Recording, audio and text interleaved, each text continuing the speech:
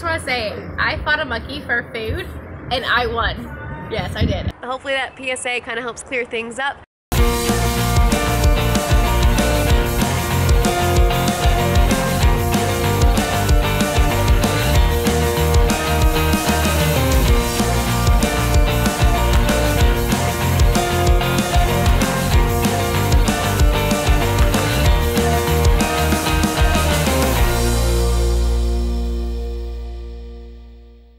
It's sunscreen time because we're going to the beach. We've been in Bali for a while, and you might be wondering, okay, so like, what are you doing in Bali? You haven't really seen much.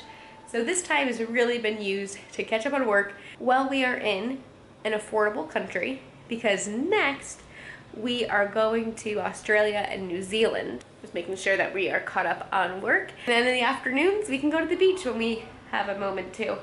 And the weather is nice, and the weather looks great today, so we are excited to go to a new beach today.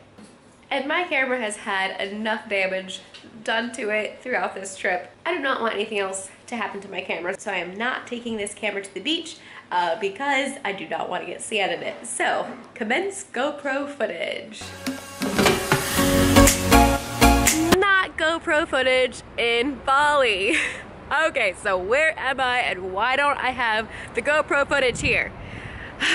So I will be showing pictures of the beach here very shortly. I'm currently in my backyard here in Indiana. So when we had our hard drive crash, we were in the process of making a backup.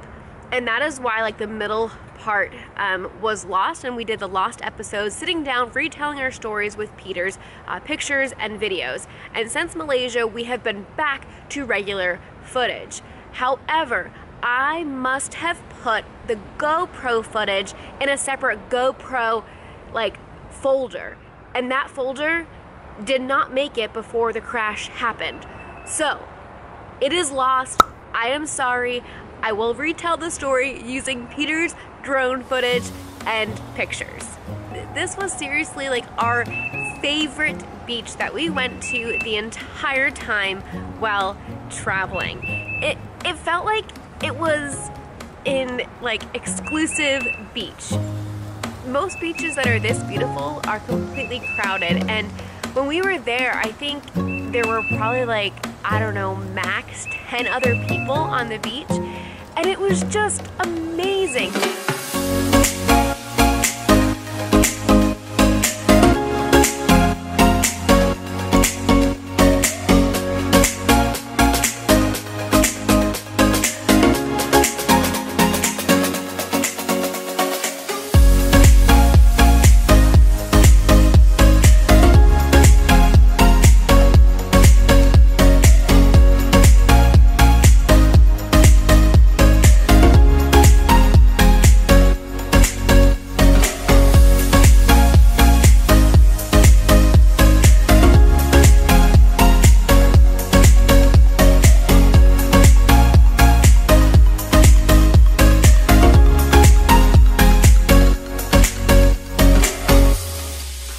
It's called Nyang Nyang Beach. I probably said that wrong, but it's on the southern tip of Bali.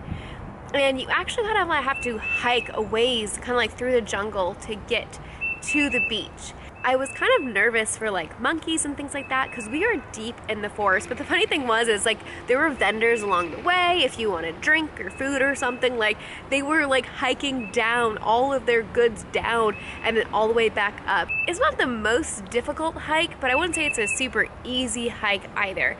We were just in our flip-flops and we're kind of regretting that decision, but like we weren't gonna wear sneakers because it's Bali and it's so hot. So anyways, we get to where the overlook is, and it is just breathtaking. You have cliffs and beautiful greenery, perfect sand with no trash, unlike the Kuta beach that we went to. And the water was so blue, it was just gorgeous. Now this was not really a beach I guess you would go surfing on, so maybe it wouldn't be your favorite beach if that's something that you're into. It was just gorgeous. I think the reason I liked it the best is because literally there was like no one there. and I decided to relax in the water for a little bit. Now this is where like it wasn't amazing to relax in the water because there were these little tiny iridescent bugs. And I kept saying, Peter, I feel like I'm getting bit. I feel like I'm getting bit. And I finally saw these like little tiny bugs on me. And Peter's like, you're making it up. But he actually did get a picture of my black bathing suit bottoms. You can see the bug and they were kind of not that fun. So again, if you like to swim, this might not be the beach for you. But my favorite part about a beach is when it's serene, quiet, able to lay on the beach and listen to the waves. And so that's why for us, this was our absolute favorite beach of our entire year of traveling. There was even this old like shipwreck there and people had like graffitied over it. Lisa's climbing on top of the shipwreck. There we go. Trying to get a cool photo. Got inspired by these guys. What? You comfortable? Comfortable enough. I don't know how to get down from here though. We tried to get some like epic pictures with me on it. It did not turn out as nearly as cool or Instagram worthy as I was hoping for, but it was just amazing.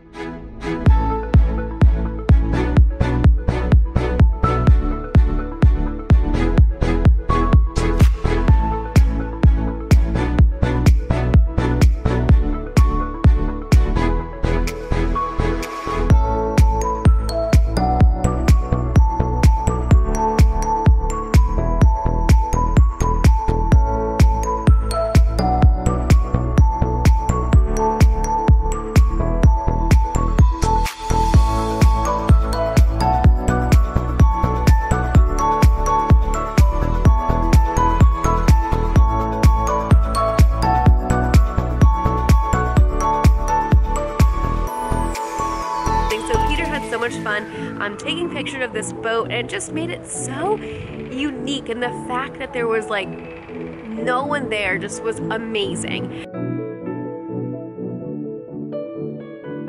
And then after that we ended up hiring an Uber to take us 7 kilometers to Nyang Beach. I think maybe I pronounced that completely wrong as well, but that one is known for its sunsets. And now that beach was also really pretty, but there were a lot more people there. So for me, I didn't like it as much. Now they did have like a lot of rocks and stuff too, so it really wasn't great for swimming, but the pictures turned out gorgeous.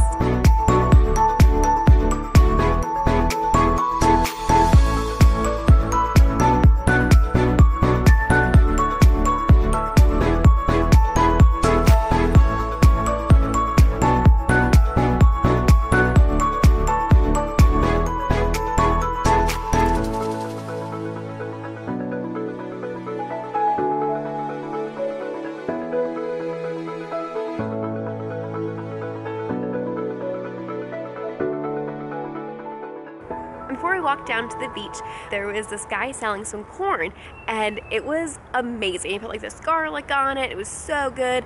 And that was also the first person that asked us if we wanted some mushrooms, i.e. some drugs. And so we just politely declined, but somehow I still got a picture with him. I don't know if he asked or what I was thinking, but there's a picture of me and the guy trying to sell us mushrooms. I actually didn't end up finishing all of the corn because tragically, a monkey tried to steal it. So my heart's still pounding a little bit. So I was eating this, looking at the beautiful sunset, and next to me I look and a monkey had just jumped. And the monkey had his back turned to me. So I was like, oh goodness. And then that monkey had his back turned to me because he was buying somebody else's food at the bar. And so then he hopped up in the bar and was like showing his fangs.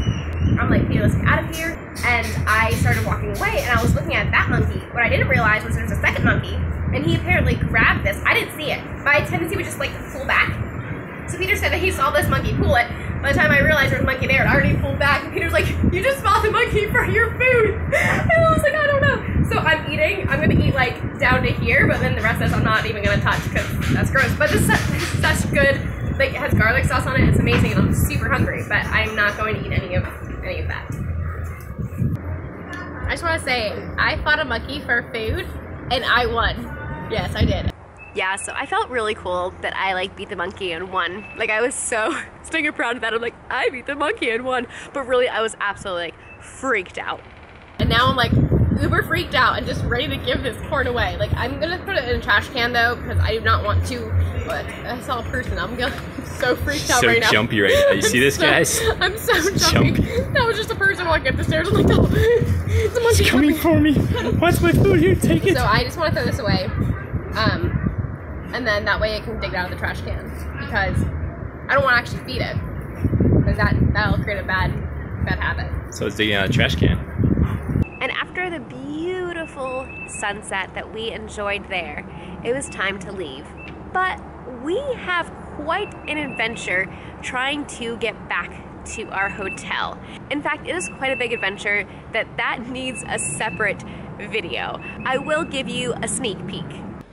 I just did the dumbest thing of my entire life. Make sure to tune in to the next video, subscribe if you're not already, and we'll see you later. Bye! Alright, so while I'm sitting in our backyard in Indiana in this travel video, I thought I would just leave a little PSA. People have been kind of confused about why I'm posting in Bali when I'm actually in Indiana, and they're like, wait, I thought you were in Bali. So we did have a hard drive crash, and we spent 5 months trying to recover over 70 days of lost footage. We were not able to successfully recover that footage, and so we sat down and retold each and every day of our travel using Peter's pictures and our stories. And that ended up taking a lot more time than we thought. And that is why our travel videos are behind real time. So PSA, you can expect to see travel videos during the weekdays here on the Happy Hoppe channel, and currently doing Saturdays as current event videos. That schedule may change, but you can always check in our About section about when our posting schedule is and like what we're doing and stuff. Hopefully that PSA kind of helps clear things up. But yeah, I love being able to share these daily travel videos with you and to show you the good, bad, beautiful, and ugly of full-time travel. I just saw a bunny and a squirrel. This is so awesome, and the birds are chirping. It's spring.